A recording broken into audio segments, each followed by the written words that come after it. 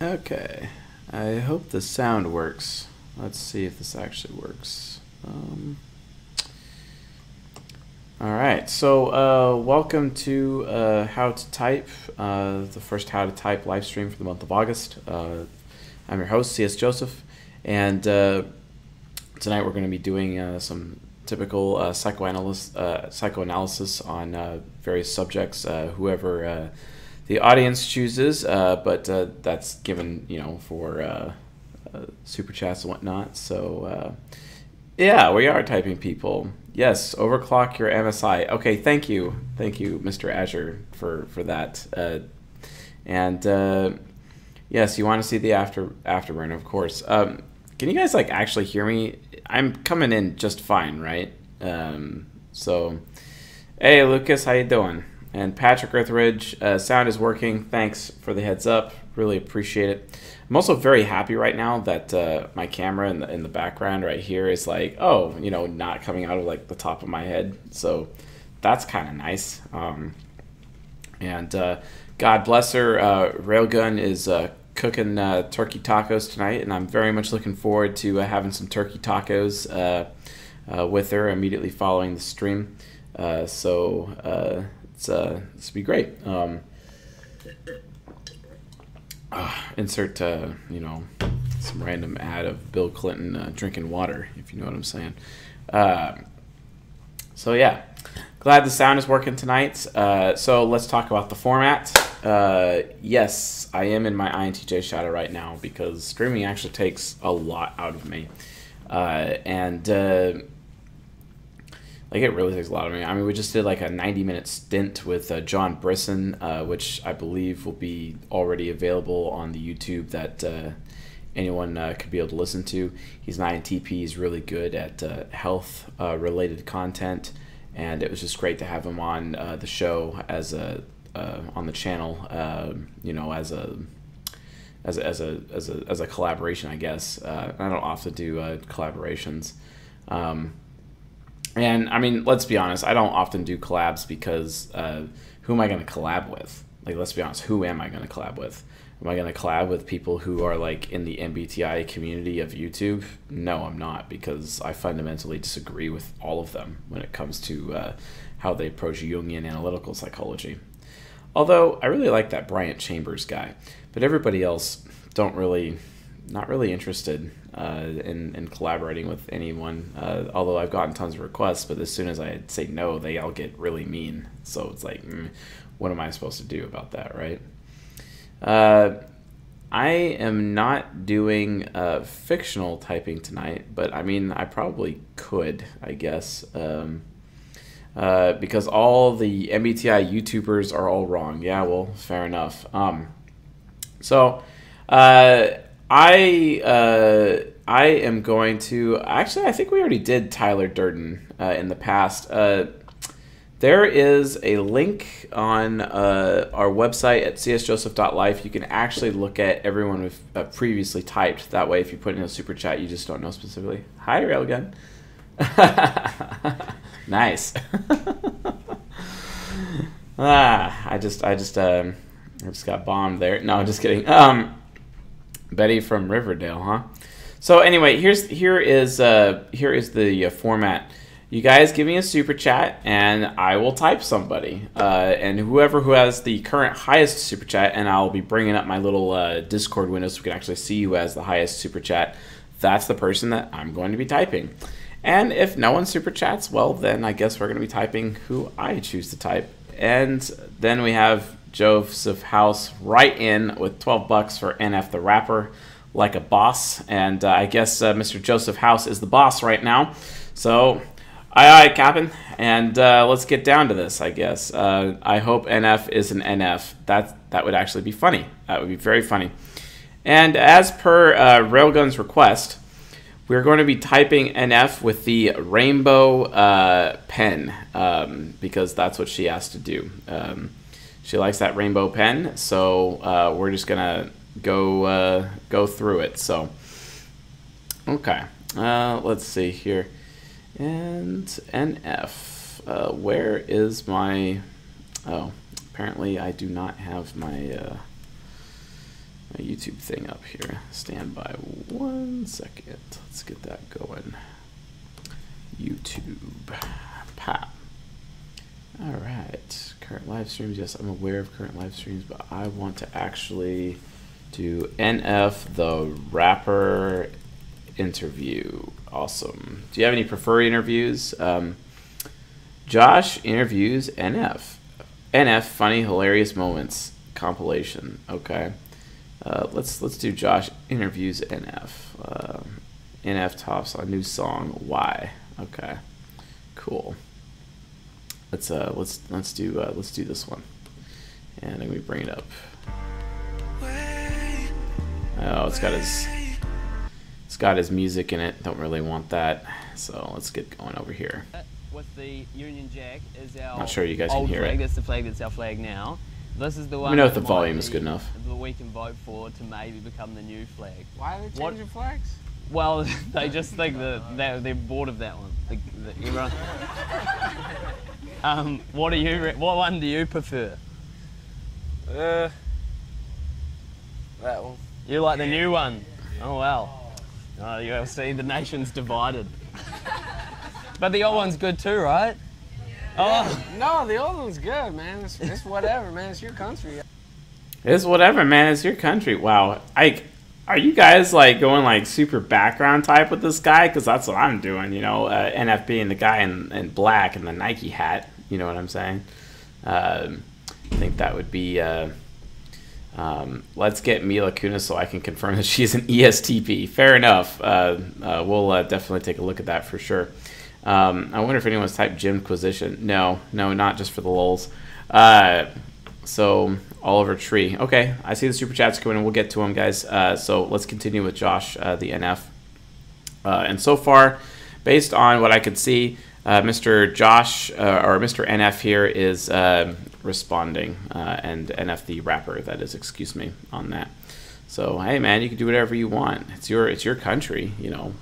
That's it's basically an SE or NE perception, I would say, within the top two functions initially. So definitely probably an introverted decision-making function within the top two functions for Mr. NF. So let's keep going. He's an INFP. Okay, well, apparently the audience says he's an INFP. Well, let's verify said audience for that. So here we go. Oh man. Okay, politics is done there. That's enough of that. In your song Notepad, which is amazing, by the way. Oh, thank you, man. You talk about you have a line where you talk about how you tried the old curse words thing, but it didn't really work out for you.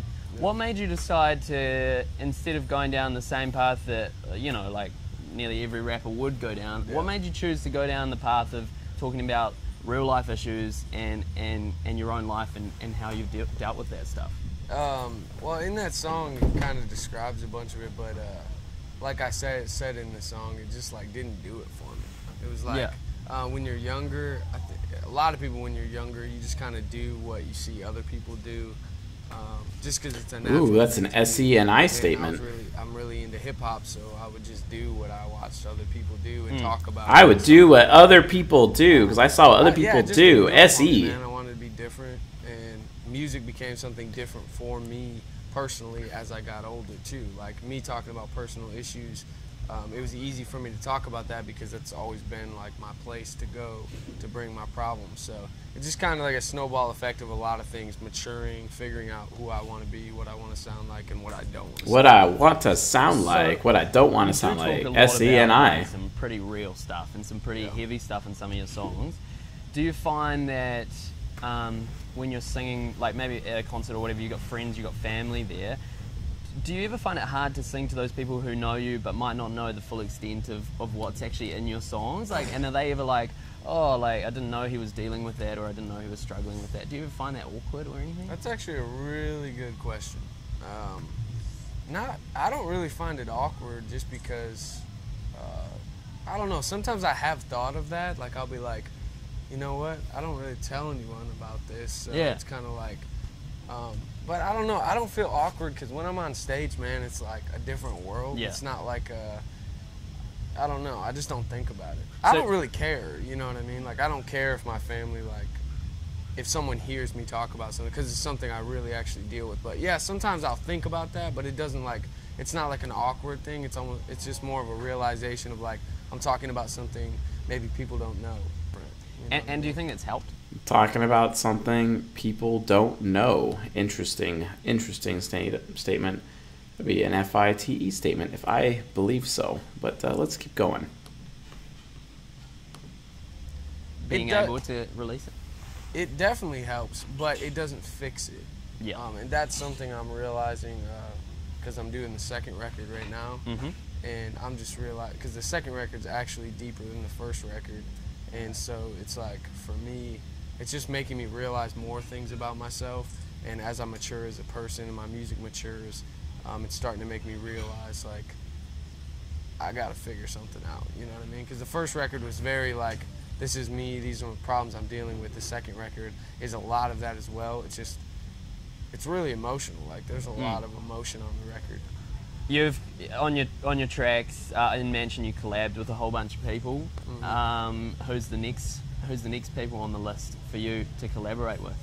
It's kind of, the record's pretty much done, but I can't Well, really I know tell you'd you like to collab with Ed Sheeran, right? I'd love to collab with Ed Sheeran. Yes. Well, he hangs out quite a bit here in New Zealand, so Dude, maybe hit you him need up, to come man. here. Give him my phone number, bro. Well, I don't personally know him, but yeah. No, but, I love. Hit him up, bro. Give him my phone number. Yep, that's FITE, but a very humble one for someone so responding.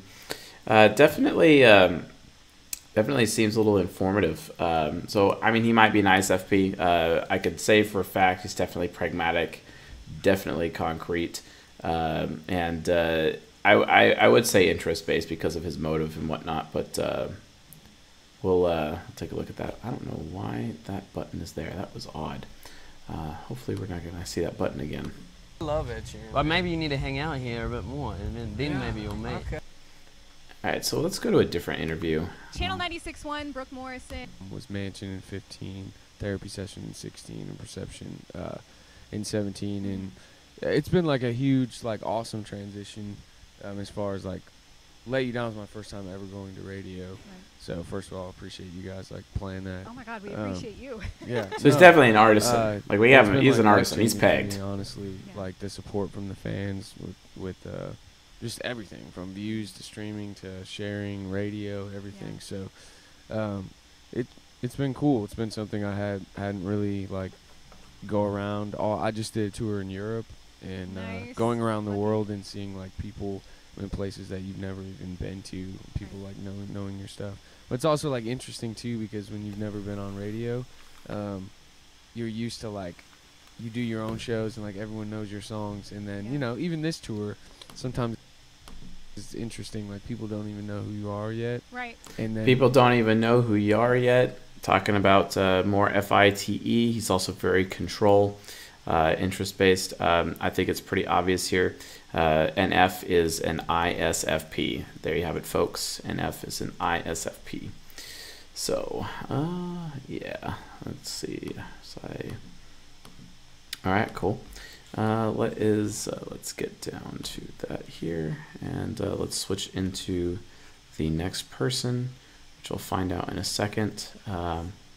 Guys, super chats are going to be open for the next 20 minutes, and then they're going to be closed, and then we'll just finish out the rest of the show with however much time we have left.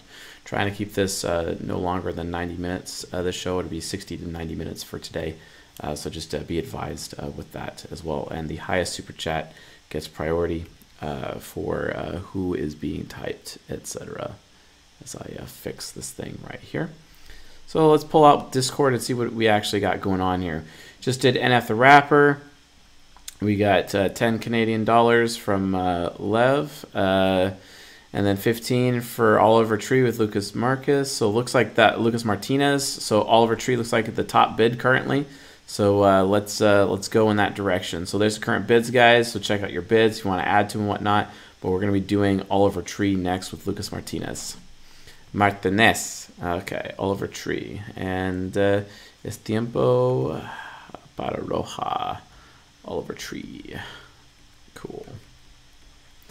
Oliver Tree. All right. Oliver Tree. Is it wrong that I don't know who Oliver Tree is? Because I have no idea. I have no idea. The Chainsmokers interview Oliver Tree. Okay. One of the things you should know about Oliver Tree. Okay. The Klein versus Oliver Tree. Is bowl cut actually real? Let's see. Oliver Tree chilling in a pool. Why are you gay? Funniest African interview ever. Okay, fair enough. Trying to find some good interviews here. So, okay. I guess I have no choice but to do this one. What's poppin'? I'm Oliver Tree. I'm Alex. I'm Drew. And the dog. Okay. Hey, dude, can we smoke back here? Yeah, man. Yeah, go for it. Oh, shit, where do you get your weed from? My granny deals she deals. What are you guys thinking? What are you guys thinking? Wow, is this guy an ESFP? TEFI. For sure. Pretty good. Your grandma's got good weed. That's what I'm saying, dude. Bro, I'm fucking hot. Bro, you feel that shit? Bro, you guys feel that shit? I don't feel anything. As they're like obviously acting here. What's your music videos, dude? What the fuck's good? You guys making shit? They're on the internet, yeah. You ever directed a music video? Yeah. That's what I fucking thought, dude. You wanna go? Sure. Where? Here? Let's take this shit outside. We're outside. Let's fucking go. Already outside. You wanna go, little man? So you're like the third best razor. Seems very pragmatic. That's impressive. Did you? How long? When did you get your first scooter? Well, I started scootering when I was 6. Like this guy could actually be an INTJ who's cognitive transition to ESFP. That's what I'm really hoping we're gonna get out of this. So we'll see how that goes. Years old. I got my first razor Christmas 2001. Is it true that you lost your virginity on a razor? Okay, dude. Come on, dude. Come on. You know, Yeah, I don't kiss and tell. That's all I'm gonna say. That's all I'm gonna say. Classy guy. I may or may not have lost my virginity on a scooter. Oh, I knew it. And you do background vocals for Shawn Mendes, right? Well, You weren't supposed to say that. He told me. come on, Yeah. dude. You know It's it's a all about ghostwriter. confidence. Come on. Alex can't keep his mouth shut. But yeah, dude. Shawnee boy. Yep. He knows the Ghost Rider. He keeps making SE statements because he's talking about other people, and it's becoming more and more obvious that he's actually SFP and DJ Quadra as we continue to move through. But let's keep going. Boy, I love working on his shit. So the name This Chainsmokers. is so overly Are edited. you guys like chain smokers or what's the deal? No, smoking's terrible for you. Yeah, it's, Did you think we were? What kind of fucking message is that, dude? I mean, it's 2019. Chain No one smokes smokers, cigarettes come anymore. on, that's fucking disgusting. I I would like- never have that as my name. Did you know that my mom actually wanted to name me Oliver instead of Alex, but she then thought it was the stupidest fucking name ever? Okay, dude, shut the fuck up. Dead serious. Same with my. I was gonna be Oliver instead of. Well, Drew. dude. That's actually dead serious. Thank God that's one or Wait, two. is that true for you? Yeah. That's so crazy. Yeah, but mom was like, it's a stupid fucking Yeah. name. That's I'll so tell you right wild. now, dude, that's two less stupid Olivers. She didn't want me to be called Ollie, though, for sure. That's a lot of pressure, dude. Yeah. Now I feel like my name should have been your guys' names. I'm just trying to remember what their names were. All right, next question. What is it like to be the most hated EDM act in America? I don't know. I said. It is very exaggerated. All right, dude. That's not cool, dude. That's my boy. Me You and him know go his real way name? back. Yeah, dude, Antoine. Where were you on December 26, 2002? My first fucking dog died that day. Sorry, dude. So every time you land at the airport, does it say stupid little ugly boy on the side? Okay, that's not fucking funny, dude. Talk about your billboards a little bit now. Okay, yeah, which ones? None of There's them. only one. I think there's only one of them. I'm gonna switch to a different interview Welcome. here. Popping out of my boy's nose. I've been sick for a while, bro. Damn. Just don't hit that vape. Went to Santa Cruz. I lived there for like 7 or 8 years, man. So I was there for a while. Hila lived there with me for a year. Yeah. So I was curious, what It's was it my like for favorite you guys as non-locals. So I was curious, what's it like for you guys as non-local? Okay, fair enough. It's very initiating right there. It's pretty initiating. So that's pretty cool to get that. In Santa Cruz, where there's any animosity towards you? Was there any kind of vicious locals coming after you? What was that like? Well, I wanted to ask you something similar because I noticed that the locals there is some hostility. Straight up. They go, salt the slugs. Right. I was like, that's what we always say. So did you hate the students there? What was your vibe with the students in the college? Basically, you're taught to hate them. Really? No. Okay. No, it's not like that. But there is a hostility over ownership of the beach because they're the ones who spend the most time there, and then they help clean it, and certain things they treat it as if it's their own beach. The surfers? Yeah, the ones the that own the surfers beach, and anyone who SCNI. just uses the beach. Yeah, and so I think it stems with just frustration of having to share something that isn't even theirs. So I think they're like confused as far as taking ownership for something we all own, you know, and like we should all have access to the beach. Doesn't matter if you live over the hill. But at the end of the day, you know, there's just I think that comes with any beach town. There's a certain hostility with over the hill, valleys, the slugs. And so I'm here to just kind of stop that. Just let them know. The beach is for everybody. Let them come on down. You're gonna get jump in there. You're gonna get your ass beat next time you're in Santa Cruz. Those locals are gonna be. I'm not scared of anyone. Well, there's some crazy. I almost got, dude. I was at the beach. Actually, it happened at the beach. I was there with my friends, and some drunk local guys were trying to start some fights with us. What were you and we doing? had to bounce. Nothing. We were minding our own Pretty business, direct. and they were trying to mac on our girls. Holy shit! Me and Ela weren't together at the time. Wow. But there were some girls there. I guess I've never experienced it, but I wasn't there enough, and I didn't experience too much of it, to be honest with you. Good. I'm glad to hear that, man. I hope it was a good time for you. I've always wondered what it's like to grow up there. Yeah, it's a trippy place to grow up. Yeah, Totally. it is.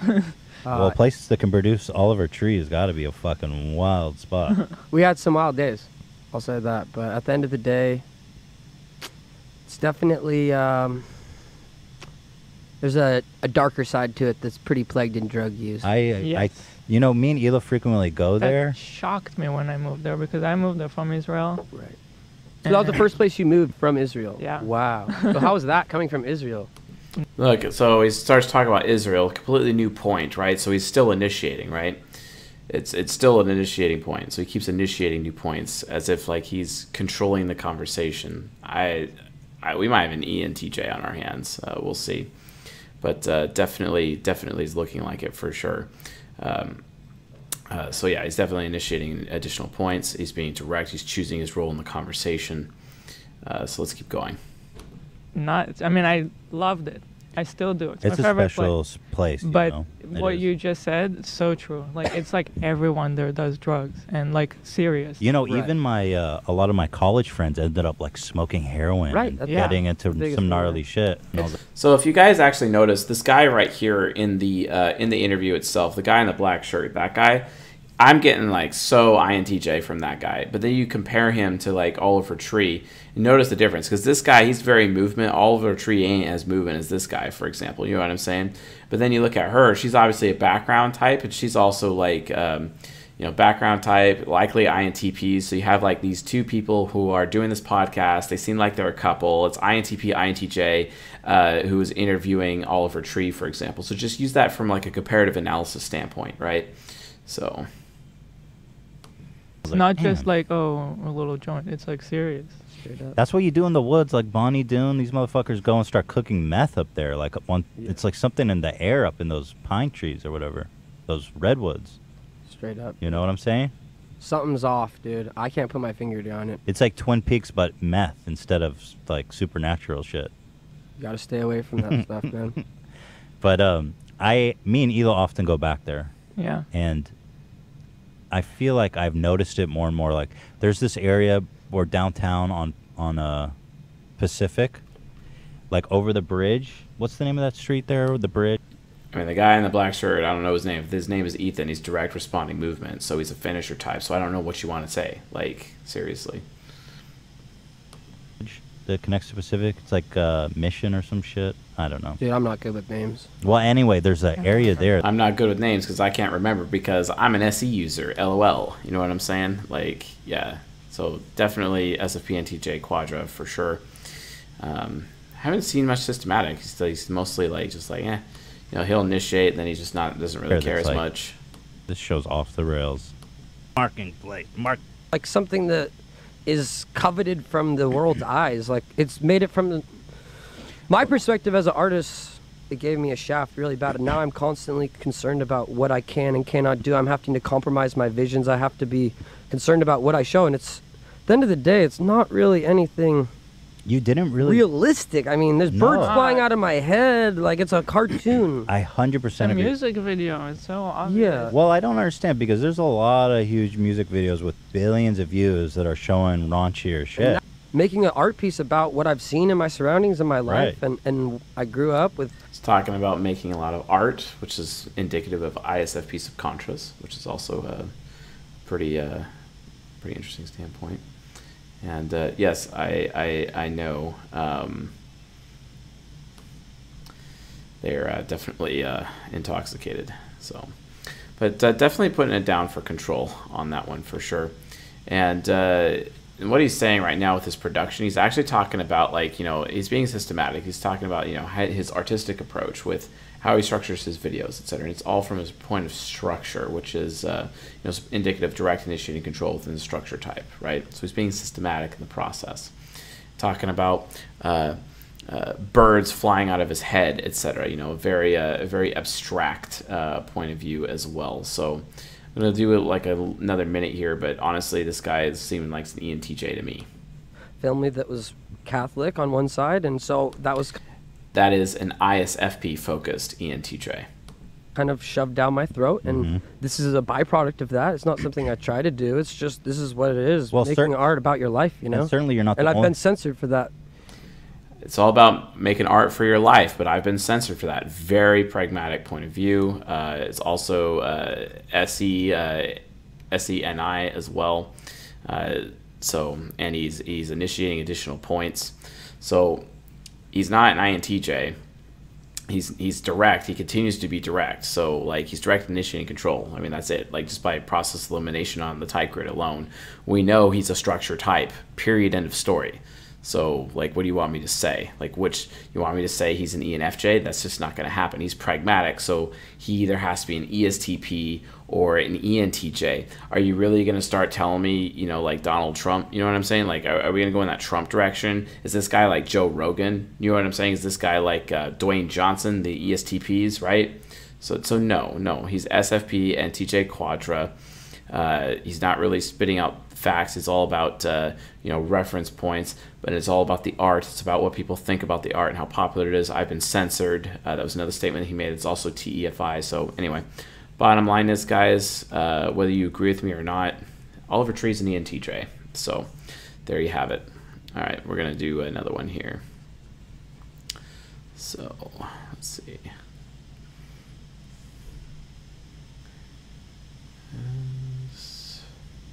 So I erase those. Nice. Okay, let's see what we got.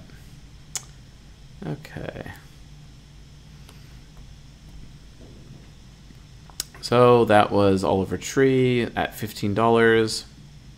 We have a $20 one by Peter Widget. Sorry if I say your name wrong. At Matthew Bellamy. So we're gonna do Matthew Bellamy next. Awesome. Matthew Bellamy. Okay.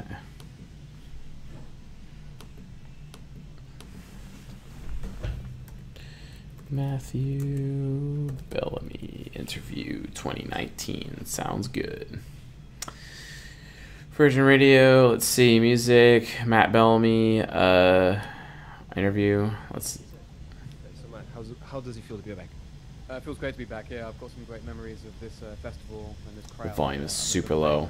Sorry, guys. We were playing like many years ago, maybe 12 years ago. We played here a few bands before Limp Bizkit, and that was a very different type of time. All right, Killer Mike, you mean to tell me that Taylor Swift and Oliver Tree have a lot more in common? You know what I mean? Because Taylor Swift is an ESFP. So are you saying that you know, I mean, I don't see Taylor Swift going over the top with a subconscious cognitive transition, you know, where they're aspiring with their aesthetic. I don't see Taylor Swift doing that. I see Taylor Swift trying to get more educated and more strategic with how she goes about delivering her presentation. Whereas someone like Oliver Tree, also similar to Rian Johnson, who did Star Wars Episode 8, it's all about campiness. They're very campy people. You see what I'm saying? So. I'm in music. But I remember for us and for them, and the crowd was just one of the best crowds I've ever seen. Really, really great audience. How did Muse evolve since then until now? Yeah, we've been through many changes musically. We've, you know, every album we always try different things, you know. So we've experimented with everything from hard rock to kind of electronic music to classical orchestral music, film music. I think we've definitely evolved a lot since then. How do you feel that Portuguese audience embraced you? Because you sell out every time you come here to play, and do you see any difference in the Portuguese crowd?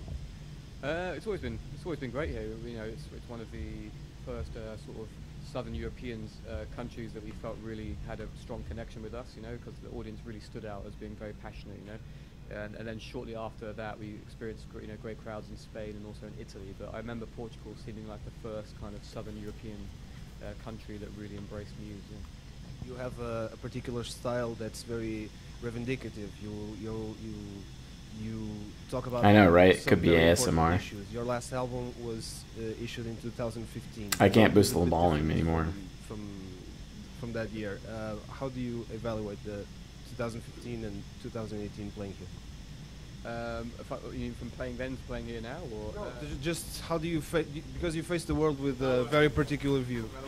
Yeah, I mean I feel like we're entering the 80s again, like the beginning of the 80s, like this kind of movement to the kind of sort of strange politics and very sort of, I don't know, really. I mean, everyone knows what's happening in America and everything. It's very strange. I live there, you know, so I live in America, but I think it's possible that sometimes the sort of media can make it more scary than the reality. You know, I mean, I don't know. There's a lot of words, there's a lot of bluster and a lot of talk, but the reality maybe is maybe not so bad. You know, I think yet. You know, it could become bad. I don't know, but at the moment, I feel like it's mostly people just saying things and the media exaggerating things that kind of creates this feeling of hysteria and panic, you know, and worry about the future. But that's always been there, really. You know, I think people are kind of, you know, connecting with each other again in a more sort of in a more human way at a time when it seems like really the kind of establishment is really becoming a little bit difficult to understand, you know. Yeah. Seems pretty abstract. Has linked to Muse, resistance. Nowadays, it's a term that's implied in more social terms, in political terms. Put SINE now initially, but how do you see let's that? see. Yeah, I mean, I remember we had a song called Uprising in 2009, and I feel strange about this song because you know, the song was kind of written from the idea that, you know, the people's popular feeling is being ignored, you know. I did not expect this type of popular opinion, which is happening now, to be the one which kind of takes control. You know, so it's quite a shock, really. And so I think when I was writing that song, I think I was hoping for more like a movement against sort of capitalism, corporate control, and in favour of environmental change. You know, and I think, but instead, what has happened has been a move to a more sort of aggressive. Yeah, this guy is like super TIFE. He's just spouting out facts over and over and over. Very, very TIFE. He is not really referencing his own self-importance or what other people think as much. He even made a statement earlier about how, you know, it's like, hey, people are going to value this and value what we're doing. So that's very TIFE. While I have a point down for SINE, I'm not sure because I could really make the argument between SE and SI so far. So we'll see. And in terms of temperaments, interaction styles, I still need a little bit more information to get into my personal introverted sensing before I can start drawing comparisons. So, kind of, I don't know, anti-togetherness kind of type feeling, which is very strange, you know. So, you know, I've learned that actually populism can go in very different routes, you know, very bad routes. You know, I was hoping for a different type of populism, basically. Yeah. You arrived here in Portugal. That was an affiliative political statement. Very interesting. So we could actually have an idealist on our hands here.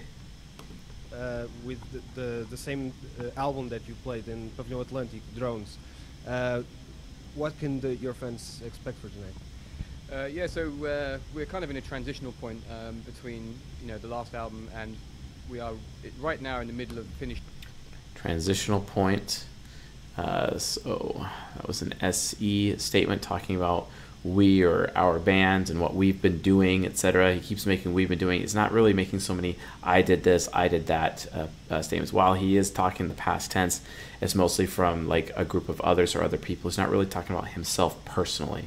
And whenever this interviewer asks him something about himself personally, he instantly responds with, well, we've been doing this, etc.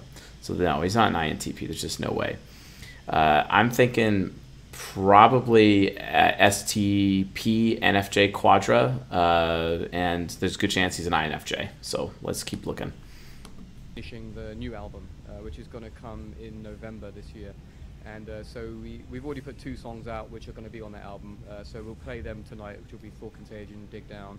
And instead of playing like a drones-heavy concert, we're going to play more like... Dig Down. So yeah, this responding. He's staying within the context of the conversation. He's also movement with how he's moving his hands around. And he's not really informative. He's direct. I definitely think he's a finisher for sure. Especially since he made some statements earlier talking about, finishing the most recent song that he had done and that they had done, basically, and how that was really important. So... like a mixture of songs from all the different albums tonight. So it's almost like a sort of greatest hits set, but with a couple of new songs. And it's kind of transitional, really. This is us really getting ready for the new tour, which is going to begin. Yeah, Flash, like, why not an INFJ? Like explain that. Why not? There's plenty of INFJ artists that are capable of playing the guitar because they're aspiring with their ESTP subconscious. Like, why not?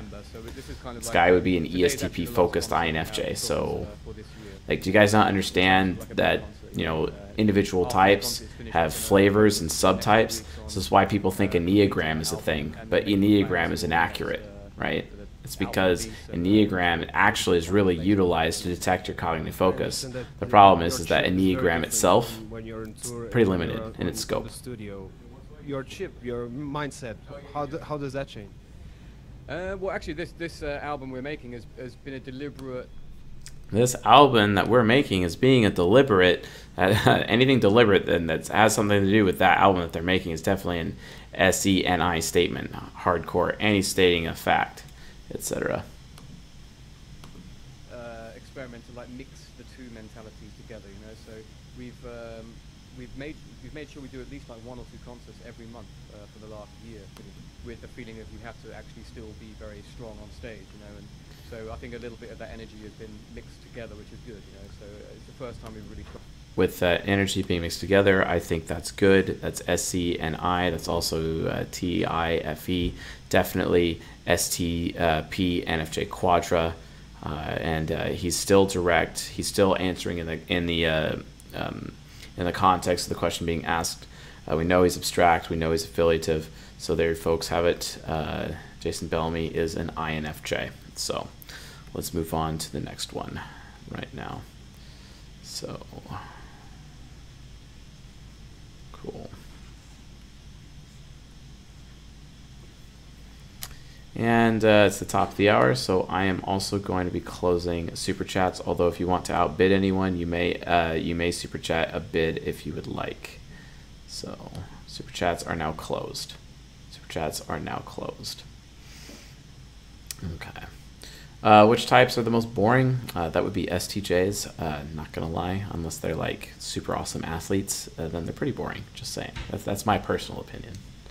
LOL. Okay. So.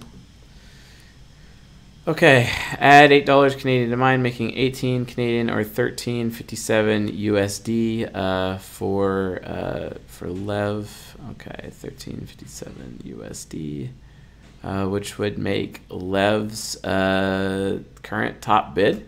So it looks like Mila Kunis is next. So awesome. We will do that one next. Mila Kunis.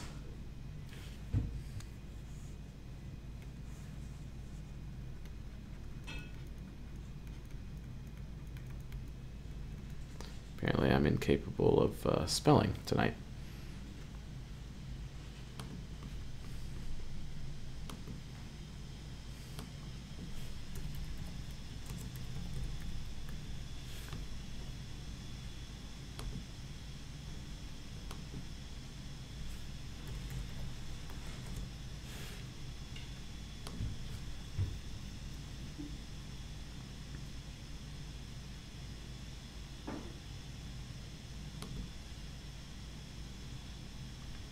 Up me, Mila Kunis and her on-screen BFF Kate McKinnon suddenly find themselves in the middle of an international conspiracy when Mila. Hi. Are you two besties? Because it seems like I know that you didn't know each other before the movie, but there's a clear situation happening. Yeah, we fell in love. It was pretty instant. We got very lucky. You don't know what's going to happen, and sometimes you get put in these positions where you're like, I just wish that we just get along, and that's like best case scenario.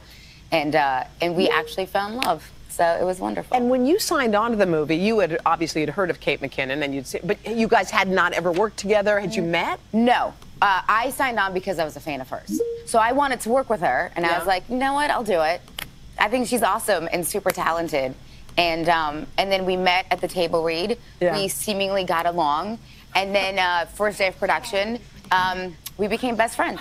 Now, did you guys laugh all the time? I just picture you two. Yeah, we laugh nonstop. Kate does have a fake laugh, and I've said this before. There's a fake Kate McKinnon What laugh. is it? Give it to me. Show me. I can't reenact it, but there's two laughs. So from now on, when you interview her, you'll notice there's two separate laughs. One's a genuine laugh, and one's like, I'm laughing because I'm supposed to. And I learned this very early on, and I was like, oh, hell no, Kate. No, I don't want your fake laugh. And so my goal was to always make her genuinely laugh, and so I could tell when I made her break for real and when I made her not. So now that you're besties, when we turn SNL when the season starts, can we find you? Will you? It's been 10 years of me not wanting to do SNL because it you know, it's a platform that I think takes a very specific skill set. Like, I think some people thrive in it and some people get by. You mean that monologue part or all of it? Just the whole thing. Like, you Yeah. have to love it and have so much fun with it. And some people go on and they don't have fun with it, and you can tell. Yeah. And so I've always been really nervous about doing it. Now that I know somebody actually on it, I was like, Kate, here's the thing, Lauren, why don't you put us together? Yes. And I was like, then it'll be fun. And so I'm going to start pushing for that concept. I like Kate and that. I can do it together. All right, so the movie, you fall in love with a guy you don't realize. So, very initiating. Holy smokes. Mila Kunis is very initiating. Want to say movement, but don't want to say it quite yet, but very initiating initially. And I really want to say pragmatic, but I want to hear more first. So. He's a spy and he dumps you. So now. Spoiler alert. Sorry, did I give it away? I mean, it's in the then title. what happens? It's in the title. The spy who dumped me. Okay. Touche. Guys, it's about a spy who dumps me. And so this turns into a caper. The two of you are off and running. I'm sorry, but they look like there was some pretty scary stunts. This didn't look like a nothing. Yeah, they were great stunts. It was the same stunt team that did the Bourne movies, the 007 films, and so our stunts are really elaborate and really big and beautiful. It's the same team that did the same stunts. They did this, they did that. SE and I. There's lots of SE in there. And incredible. You just happen to have Kate McKinnon and I responding to the stunts versus a professional. So you didn't have to actually get involved in that. We needed no skills whatsoever. We were a part of the stunts, but we didn't need to rehearse them because we're not pros. So we were like, ah! Be advised, guys, she could also be cognitive transitioned. So there's a chance that she may not actually be initiating, but actually responding. So we'll see how that goes. This is why we test against direct versus informative, as well as control versus movement. Not entirely sure that she's informative. She actually seems pretty direct so far and might be like kind of transitioning into informative initiating movement as a starter type from a finisher type. This is what we similarly saw happen with Mr. John Brisson in the earlier stream this evening. So that's pretty much what you get in the whole movie. Oh, and to echo what was just said in the stream chat, guys, please give us like thumbs ups. Like, we need likes. Like, we absolutely need likes. These videos are not actually going to make it to anyone if there's not enough likes for it. So please subscribe, please like, and comment while you're at it. It's really important to us that you do that, because we're not going to get anywhere in getting this information out as a movement unless we actually, do our due diligence, right? So please do that. It would be very appreciated. I love. No idea why it went full screen. When you guys are running. Yes, we did lots of running. But we don't quite look like Tom Cruise either. So I wouldn't go in and being like, guys, we look like action stars. I mean, we are. So we wouldn't look like Tom Cruise either. And that's a very FITE statement. So far it's looking like SFP and TJ Quadra. And I definitely am seeing direct for sure with her. So yeah, it'll be really interesting if she's like an INTJ. That would be very, very interesting. And I am very much leaning towards movement. She's all over the place in that chair, constantly, being very movement oriented. So definitely looking at movement. So if it's direct movement, then we're looking at direct responding movements with a finisher. So we'll see how that goes. But not the norm. Now, is it true that you're nowhere? But not the norm. That is a FITE statement, because it's a TE label labeling the norm. On a different subject, nowhere on social media. That is like not your game. Not my game. You don't even look. You're not. Oh no, I look. Don't get me wrong. Like, I'm all about looking. I myself. Oh, I always look. Don't get me wrong. Okay, so don't get me wrong. TE statement, I always look. That is an NISE statement as well. More evidence that she's SFP and TJ Quadra. Don't subscribe to it. You don't, because. No. There's just so many reasons to it. I think I was just late to the game to begin with, and so I must have been sleeping under a rock when everything kind of exploded, and then I was like, oh, all right, and then it became. The truth is, it's now part of your contract. So if you're an actor or whatever in this industry, that they're like, well, you need to post this many posts and you need to do this many, blah, blah, blah, blah, blah. And so it's like a whole addendum to a contract that I was like, ugh, didn't forget it. Like, I don't want to negotiate that. And so what she's saying here within her content, she's like, I'm being forced against my will to actually participate in social media, right? Which, I guess the stereotype is extroverts really like being in social media. But if she's really an INTJ and they're SE inferior, do they really, how INTJ women are, right? Like, do they really want to have that much social interaction with other people? You see what I'm saying? That's actually more evidence that she's actually responding instead of initiating per se. Because while she is talking to this interviewer, she's not actually initiating any new points or changing the direction of the conversation. She's staying on point within the context of the interviewer's initiation every single time. So definitely putting down a point for responding as a result of that. And she's definitely very, very movement. I am not seeing anything affiliative at all, especially when her statements about being forced through a contract to do social media posts, etc. It'd be like, oh yeah, that's the right thing to do, for actors, blah blah blah. But she's not doing that. She's being pragmatic. She's very independent. It's like, I must have been sleeping under a rock. Not really something that she honestly cares about. She's also talking about contracts, etc. So, and the way that she's talking about it, she's not really talking about what she gets out of it. She's just saying this is what happens. This is the process and the system we follow, which is a point for systematic as well. So, let's keep going. And so I was like, I don't want to be on social media, so it's just not up to debate. But your hubby's on, right? Isn't that barely? But yeah, I mean, he was on it originally on Twitter when it was a forum to connect with fans, and then I think that the whole social media kind of took. That's my husband. Look at you. Look at how cute he is. It's the only time we've ever gone down the red carpet together. It's almost like we're in denial about being married. That is not on the red carpet. That's backstage. Oh, look, that's also us. God, you guys have a lot of cute photos. You guys are so cute. Is he a fun dad, by the way? Yes, he's the best dad on the planet. Yes, he's super dad. He's with the kids now. I'm here, and he's taking the kids, hopefully, right now, what is it in LA? He's probably waking up with 2 kids, getting them ready. He does the whole probably Mila? having a meltdown. Yeah. So, like, where is it? Where is it right now? It's also SE as well. Not like there's no like SI there whatsoever. It's very interesting. Definitely systematic. Oh, there's cute photos. There's also SE and I as well. Very movement, very direct. Still responding within the context of what's unfolding before her direct responding movement. She's a finisher. SFP and TJ Quadra based on that alone. So ergo, it's already pretty freaking obvious. Mila Kunis is an INTJ, folks. INTJ. There you go. Shocking, because I did not expect that either. So pretty interesting how these things work out. And she was ESFP cognitive transitioning for the majority of that interview, which is why she was coming off ESFP. But remember, folks, the ego still bleeds in regardless of cognitive transition. It's best to keep track of that as well. So, yes, isn't C.S. Joseph an ENTJ, ESTJ? I mean, yeah, if you're living under a rock.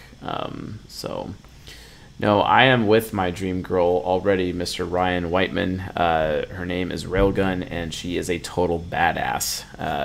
And much to my happiness, she is cooking turkey tacos right now, and I am going to go enjoy those turkey tacos.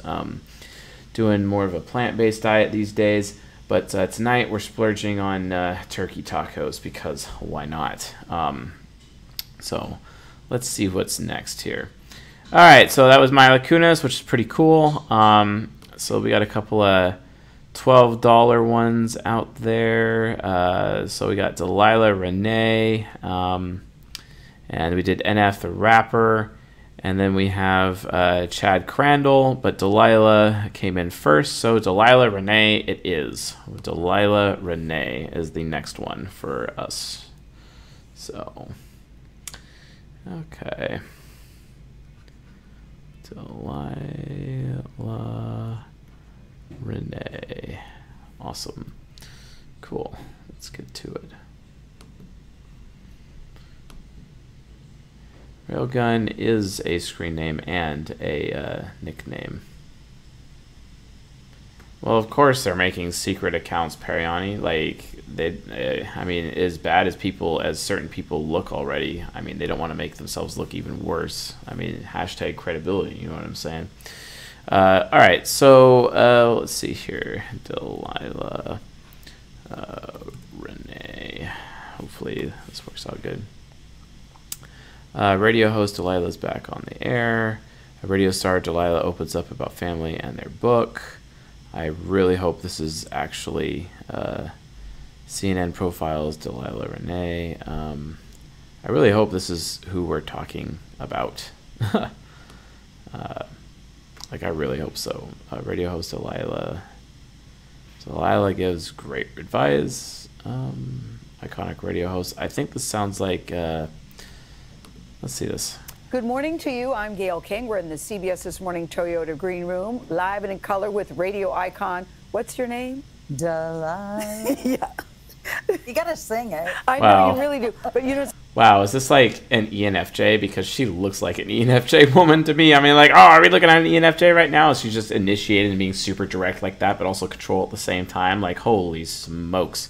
It's almost like freaking obvious. So yeah, direct, initiating, control. And then, yeah, I mean, look at how she's dressed. That's just so SE, like so SE, you know, so we'll continue from there. it's so funny, Delilah. I said, I'm not going to do it. I'm not going to do it. Because I know everybody comes up to you and goes, Delilah. But you can't help it when you see love it. It doesn't get old to you? No, never, never, never, never. It's Delilah. Millions tune in every week to hear her give advice to the lovelorn, and those who are really still looking for love in all the wrong places. Her off-air life is still full of love, too. She's a mother of 13 kids. I hear soon to be 14. Soon to be 14, You're in the God process willing. of adopting another one. 10 of her children are adopted, and in her new memoir, it's called One Heart at a Time. She opens up about some of the challenges she's faced over the years, including the loss of her 18-year-old son, Zach, to suicide last year. Welcome, Delilah. Thank you. You write a lot about Zach. Tell us his full name. I love his name. Zachariah Miguel. All right, the unknown. If you want to know the difference between control versus movement, look at it this way. Control equals outcome and being outcome focused and caring about outcomes, whereas movement types care about the order or the process with which to reach an outcome. Whereas an outcome person doesn't care the process or the order to get to the outcome. I always talk about order determines outcome, right? Movement begets the outcome. So people are more outcome focused and care less about the movement or the order or the process to get to said outcome, whereas movement types care about the process or the order which to get to any outcome. That's the difference between control versus movement right there. It just so happens that movement types move very quickly because being process oriented or because they have a master process, etc. That's the difference. So there you have it. Renee Ortega. Or Zack Attack. I know Zack Attack. I'm glad that you can talk about him and smile because a year is still a short period of time for something that caused you such pain. But I'm curious about Zack because you said he knew he was loved, he knew that he was surrounded by people that cared about him, and that it was just a series of circumstances. You said that led us to seek help that got him on the medication. He had 3 very traumatic things happen in a very short period, compressed period of time. He like what happened? Wrecked his car into the side of a police officer. Not good. Not good. He was driving in a storm, totally an accident, was not an on purpose, was an experienced driver in a horrible storm. But he thought he had killed or injured the man terribly because he hit his head and there was a lot of... She's talking about someone else's experience. How can she be an ESFJ who talks only about their own experience? Like, seriously, how can you draw that conclusion, Mr. Flash? Like, why? Like, how are you able to draw that conclusion? She's talking about somebody else. She's not talking about herself, right? Of blood. And he never drove again, even though the man was fine. It was very jarring to him. It was so jarring that he thought he hurt somebody. He never drove again, which limited his life because his father and I lived like... Which limited his life. That's very... She has a very affiliative point of view, talking about the people doing the right thing. And you can almost kind of feel the guilt off it. It's very FE statement. You know, this bad thing happened to this person. You know, I'm very empathetic towards them, etc. It's very TI-FE. So as we can see, you know, we're looking at STP NFJ Quadra just based off the cognitive axis analysis by default. But automatically she's an ENFJ. But let's just keep going. So. Oh, but her hair is ESFJ, though. By what standard, with which, what rubric or metric, Wonka Vision, are you actually using to say that her hair is ESFJ? Like, honestly. Honestly. Do you literally have, like, a hair chart in your room somewhere that you're just using to analyze, you know, women's hair with? I mean, are you a women's hair expert? I mean, that's kind of a little odd, don't you think? It was an hour and a half driving, but it's 3 hours by public transportation. So that altered his life. He moved out. That of the altered farm. his life. He lived SE. his whole life. He moved out of the really farm. wanted, That's to spend SE. his senior year with his dad. Spend his senior with his dad. That's SE. You and his dad were no longer together. Right. Yeah. We divorced when he was. We divorced. SE. Walking. So he had never really spent as much time with his dad as he had hoped to. He hadn't spent as much time with his dad as he had hoped to. SE. Very social. He was the life of the party. He was. You said he was a life of the party. SE plus FE. I got a kick about reading about him because one day he invited 40 people over for lunch. Yeah, we went. There was African Children's Choir performing at our church, and after. Yeah, I'm not going back to NI because it doesn't matter. It doesn't matter going back to NI, guys. It doesn't matter because an SE user automatically means you have NI within your top 4 functions of your ego. Okay, so based on that, you automatically, using logic, can assume that NI is in the top 4 functions, provided SE is in the top 4 function because they are on an axis, right? So please watch Season 1 playlist on this YouTube channel or Season 5 Cognitive Synchronicity where it talks about cognitive axis. I'm going to be going deeper in cognitive axis in Season 18, but functions turn on an axis with each other, and as a result, if they're an SE user, it's automatically implied that I'm also saying they're an NI user, right? They performed. The director came up to me and said, "Delilah, that was so nice of you." I said, "Oh, that's so nice of you, Delilah. Look at all the recognition I'm getting because I'm an FE user talking about my recognition. My recognition, yo." You know what I'm saying? And it's like, oh, as I continue to go like SE 1 million times, like, holy smokes, and I'm being all direct and initiate as I initiate additional points and control about it. Like, I don't even need to look at temperaments. Direct, initiating, control, and STP, NFJ quadra. The only quadra there is that's direct, initiating, control. It just happens to be ENFJ. So there you guys have it. Delilah is an ENFJ. Thank you. Thank you. Thank you very much. All right, let's move on to the next one. Let's move on to the next one. So,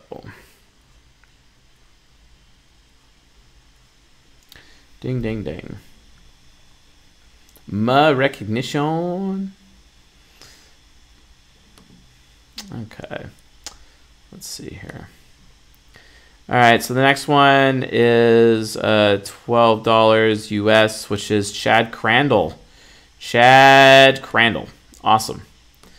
Let's see here. Chad Crandall. That's true. ESTP is still direct initiating control. That's a very good point. Very, very good point. But we already knew she was affiliative, so I forgot to bring up that point. So thank you for correcting me. Chad Crandall. Interview. WSS interviews Chad Crandall. Typing Loveloo leads to larger typology problems. Okay, that's interesting. So looks like Chad Crandall is like this typologist person from the World Socionic Society. That's pretty cool. Or get to typing one of these guys. Awesome. I had a reasonably straightforward interview with Chad to confirm he's an SLE or another type. Okay, fair enough. Let's take a look. I think this will be fun.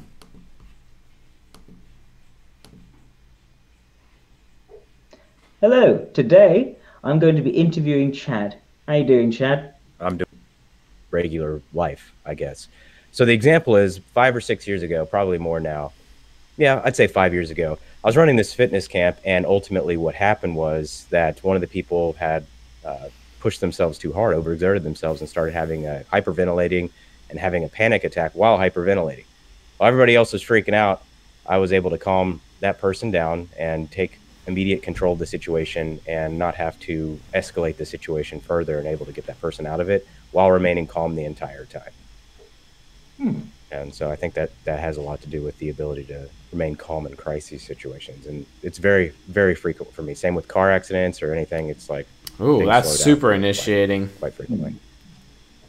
You say that's a position of great confidence for you. That you don't, you sort of, do you feel you take that for granted, or has there been any time where that hasn't worked out for you as you'd have liked? It almost always works out for me. Okay, that's good. Now, as I said before you were moved to a startup, you were a coach. What made you want to be a coach? I like the idea of empowering others. The idea of I think I was a little empowering others. misguided in the decision, though. I think I was wanting to be a coach because I was looking to help others, but I think it was just so much of a small scale that I didn't really enjoy the one-on-one. I like public speaking. I like big, large groups of people. So for me, the one-on-one was too slow, and I didn't enjoy that aspect. I did enjoy the results I was able to produce, but I did not enjoy results I was able to produce. That's a control statement. Something I could scale. So would you say that you're more of a performer? Yes, definitely a public speaker. Yes, definitely a public speaker. Why did you hesitate when I said performer? Because I thought immediately of like art, like dance, and I'm not an artist. I wouldn't call myself an artist. I would definitely call myself, though, a public speaker and someone who is very comfortable on stage. Okay, so comfortable speaking in the public eye, not someone who just wants to say entertain. Correct. Towards art. Right. It's with a purpose. I don't like doing pointless entertainment. I'm not a court jester, you know. Like, my job is to get the information out, or whatever it is that the yes, purpose we're of back. the Drop presentation frames is, suck. to I'm do that installing as a new efficiently modem as tonight. possible, but also to have fun while doing it and able to motivate or influence crowds, which is what I really like to do. I see. So, one thing that makes me wonder there, what caused you to choose startup rather than, say, going towards motivational speaking? Well, that could be included in the startup, but I've shied away from motivational speaking because I haven't seen the success that I'd like to see before I got into motivational speaking. Again, another control statement. Another control statement, and he's being really direct. This guy is direct initiating control, straight up. He's talking about the results. I got a better result when I went, I got a better outcome when I got into motivational speaking, etc., right? And I'm a coach, right? Very SE and I statements, probably like SE child, there's a good chance of that. But yeah, definitely direct initiating control so far. Yeah, I get it. The lag sucks, but I'm installing a new modem because this modem that we have is absolutely terrible. So, yeah. Let's keep going here. Definitely gonna Really gonna keep going here. Oh, okay. That makes sense. So does that mean that motivational speak is more of a future possibility?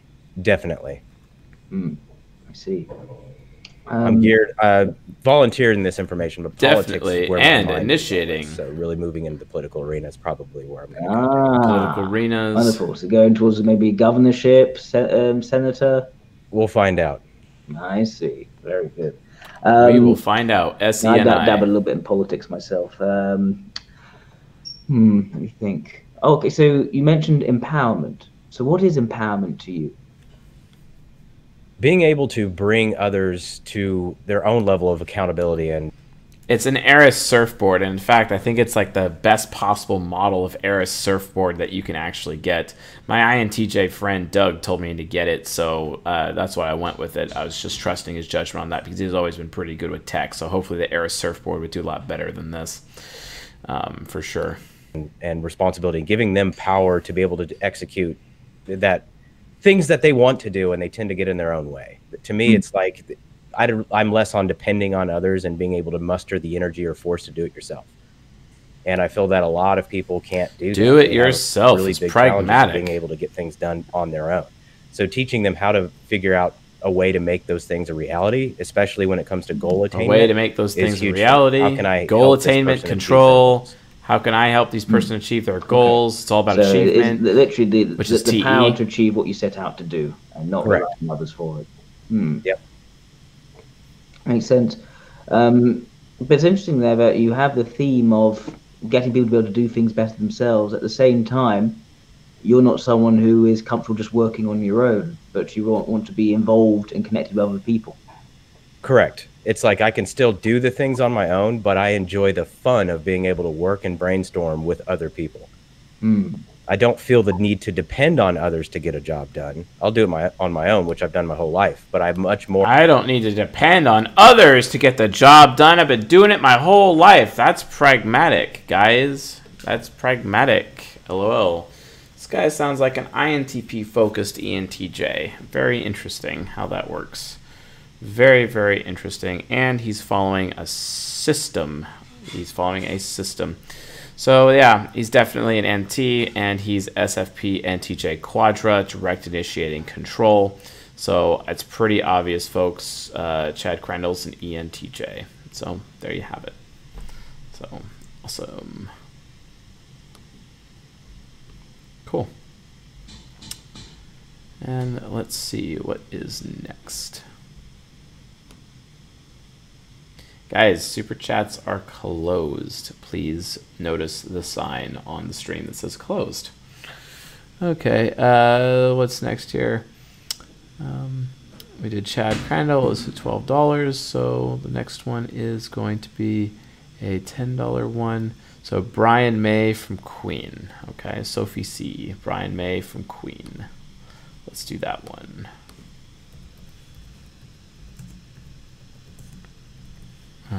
Brian May interview. Cool. All right, Roger Taylor. Brian May interviews 70s and 80s. Now let's do. Let's make it hard. Let's do hard mode. The older he is, the more integrated he is, right? So.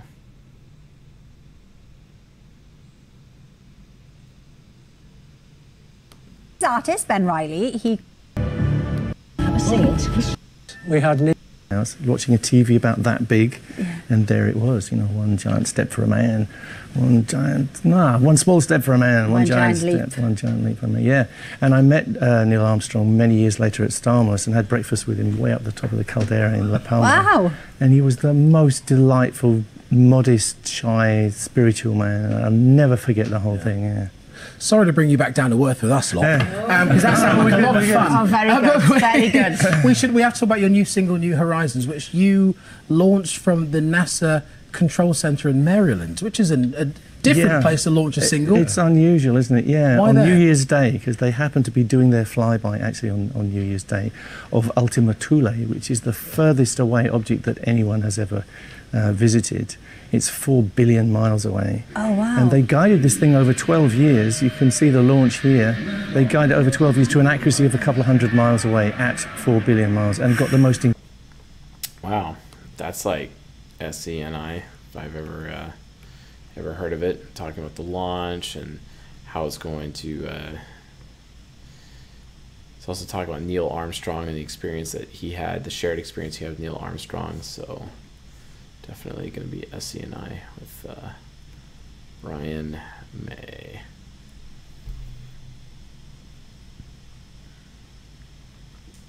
So we'll see if he might be informative. Incredible pictures and data from it. So now we know a little bit about this amazing Wow, place. and this was really significant to you, wasn't it? I mean, you felt it was worthy of a song because it's something that you've been waiting for a long time. You know, it was very exciting. Yeah, I've been with the team. You know, I collaborate with the team, which is a great honour for me. And I was there when they did their flyby of Pluto, which was also a monumental thing. Nobody had any idea of what Pluto looked like until these guys flew by. And I felt like I was in the probe there looking at it, you know. Yeah. Nobody had any idea of what it looks like. That is an FITE statement, SCNI as well. And I was able to make a 3D picture from that because 3D is my passion. Your thing. We will get on to later And on. I love these guys. And actually Alan Stern, who's the big boss man of this NASA. He keeps dropping. Yes, SI users do say shared experiences with other people, but there's a lot more going on here. Like, he keeps talking about other people. He's not talking about himself. An SI user primarily, remember guys, you know, dominant versus recessive traits, right? Just like with genetics, dominant or recessive alleles. What is dominating their conversation? What's dominating how they're interacting? What's the dominant part, okay? So, like, stop like assuming that I'm saying, oh, SI users never say this or SE users never say this. It's not about that. What are they saying the most? Okay, that's what it's about. All right, so keep that in mind, right? When are you going to type Frank James? I guess maybe when I'm paid to do it. Maybe, maybe that's probably when I'll do it. It's funny, like no one seems to be interested in forking over a super chat for that, you know, even though they're closed right now. Everyone claims they're going to, but then they never actually do. So I'm just waiting. I'll be patient. I can be patient. I got a bunch of other people to type. I'm not worried about it. So look at his hair.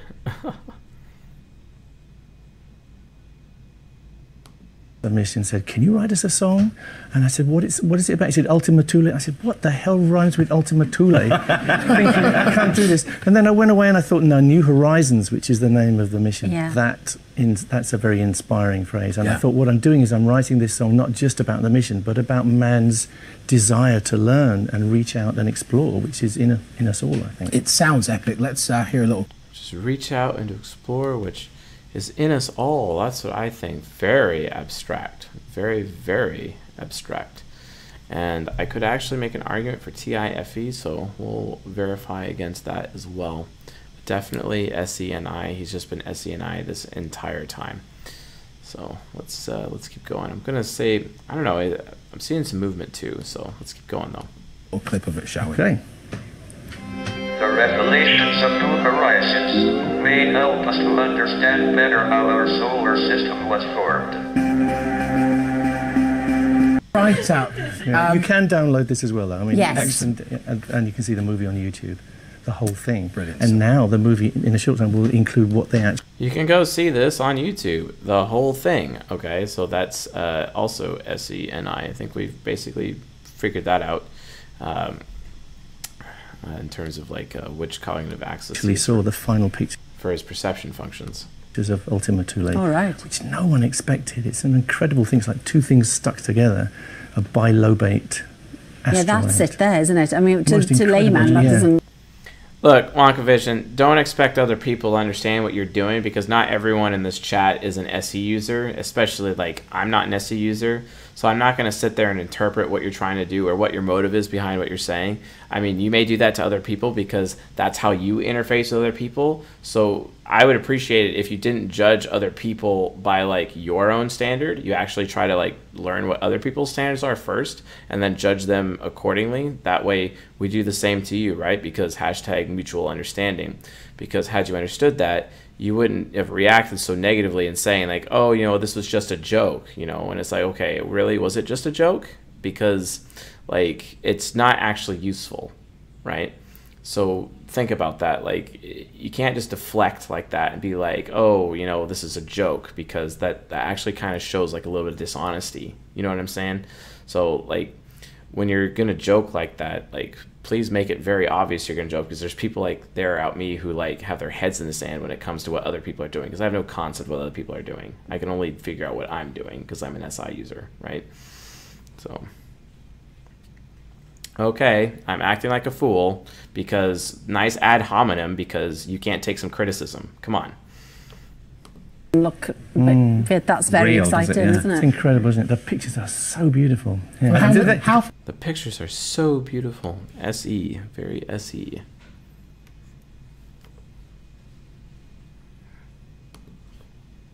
Far away? It's 4 billion miles. 4 billion miles. That's crazy. Yeah. Unbelievable. And Brian, we're going to get into SE users are much better at taking jokes, yes, as well as giving jokes.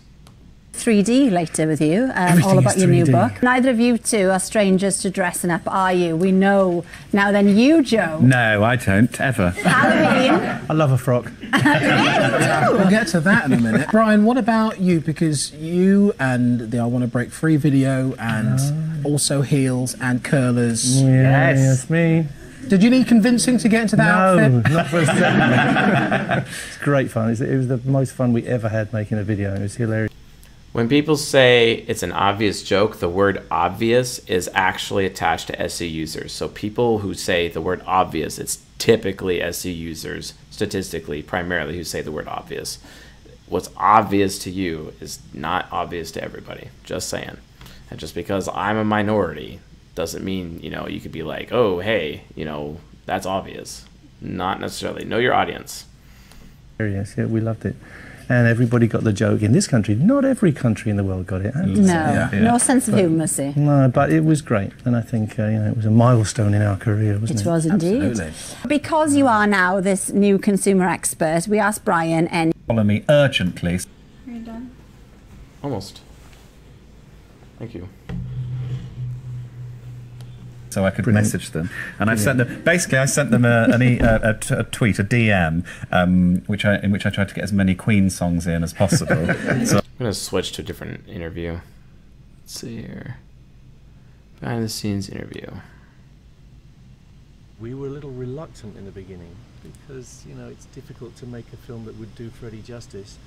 And what happened over the years, because it was suggested to us a lot, what happened over the years suggested to us a lot. It's we all realised SE. If we didn't get involved, then somebody else would do it, and then you wouldn't be able to protect Freddie's.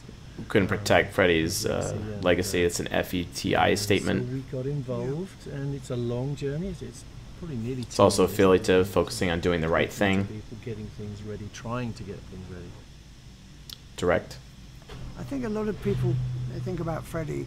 Yeah, and the media tend to think, oh, flamboyant, whatever, you know, and they remember him for other things, and they tend to forget that he was a brilliant musician.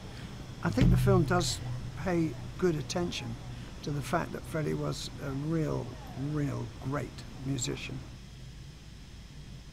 We all felt we wanted to portray Freddie's humanity, portray him as a human being, like Roger says. Portray his humanity. Portray him as a human being, affiliative, also abstract as well, and definitely movement for sure. Constantly talking about the process, not necessarily very outcome focused. As a musician, and it had to be truthful, and it had to be not too indulgent. And it had to be watchable and nothing. It had to be truthful, it had not to be indulgent, it had to be watchable. Those are all affiliative statements focusing on doing the right thing and doing it together as a team, right? So, and he's still being direct and choosing his position within the context of the conversation. I think Freddie would say, number one, it had to be entertaining, you know, and I think you have to laugh, you have to cry, and I believe people will do in this movie. casting Rami in the role of Freddie absolutely blew us away the first time we met him. We kind of saw Freddie in him, and we could sense his passion, and everything was put together around that, I guess. All the way down the cast and the whole production team, you feel this passion. They all felt it was something exceptional. Constantly talking about passion, exceptionality. It's very interest-based because it's just it's like saying what everyone is getting out of the situation is very movement. So yeah, Brian May definitely. He's also saying facts. He's not really talking about his self-importance at all. It's all about other people. It's all about Rami. It's all about Freddie, etc. TIFE statements and saying it in the form of facts, etc. So anyway, with that being said, Brian May is definitely an INFJ, which, interestingly enough, is what the audience had initially suggested. So that's awesome. Awesome. Definitely an INFJ for Mr. Brian May. So, cool.